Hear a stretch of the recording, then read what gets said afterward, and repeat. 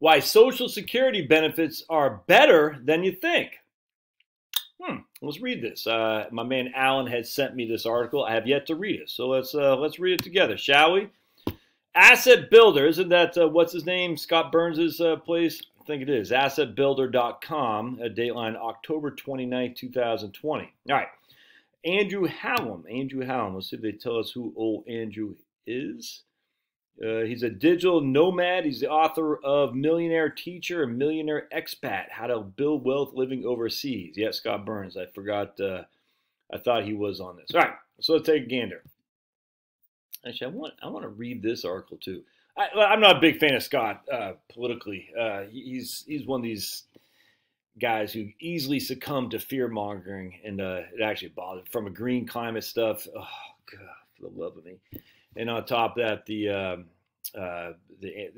COVID stuff as well. He's just a wealthy guy who actually has written some good stuff. Not going to lie to you, but easily browbeaten into thinking that everything is collapsing around him. Sad.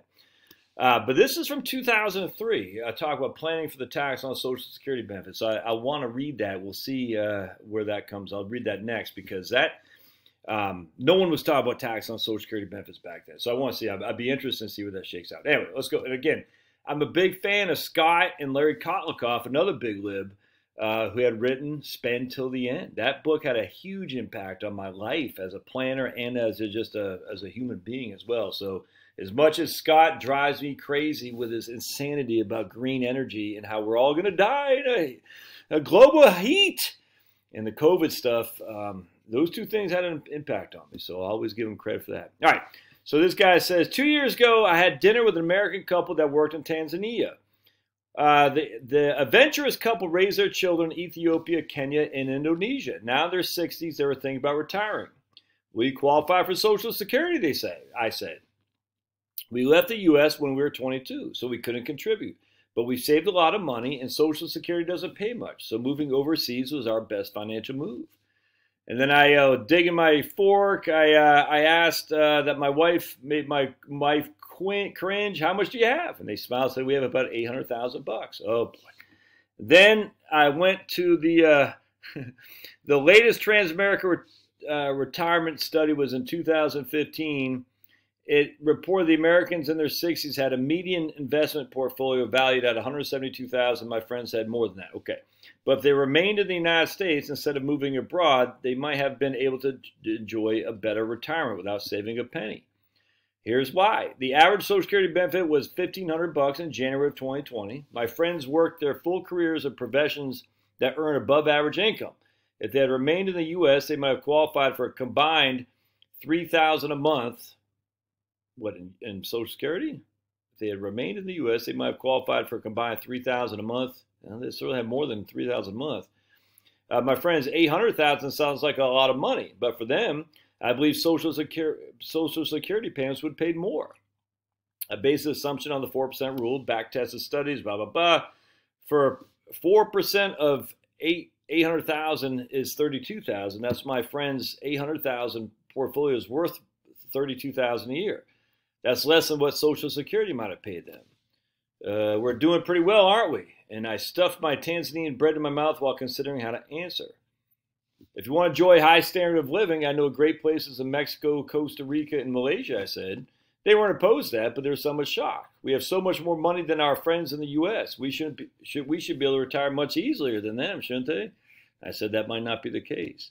I explained how much their friends might receive in Social Security benefits, and then I explained how much their portfolio was worth based on the 4% rule. They just sat back in shock. So you're saying we could have stayed in the U.S., not saved a penny, and we'd be better off financially than we are now? There's always a chance you have earned less than $1,500 each per month from Social Security, I said. Well, they did save. The idea that you didn't save a penny is just stupid. That's a stupid thing to say. Of course they saved. They saved 6.2% a year, as did their employer. It's easy to dismiss the benefits of Social Security, but it's worth more than you might think. A retiree receiving $1,500 a month would require an investment portfolio of $450,000 just to equal that amount. A retiree receiving a combined $3,600 from Social Security would require almost $1 million to match what Uncle Sam provides. Well, Uncle Sam didn't provide it. You paid for it. According to the Transamerica study, just 29% of Americans in their 60s report knowing a great deal about Social Security. To maximize your benefits, it's important to know how it works. Social Security might not remain this generous forever. People are living longer. The program's coffers are somewhat stressed.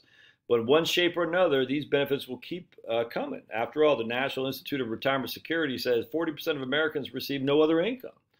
So you'll be, unless you expect half your nation's retirees to be begging on the streets, the benefits will continue for Social Security. I could not agree more. All right, pretty good article. I got no comment. I mean, it's stupid that idea that you're not saving, and you are saving to Social Security. That's dumb.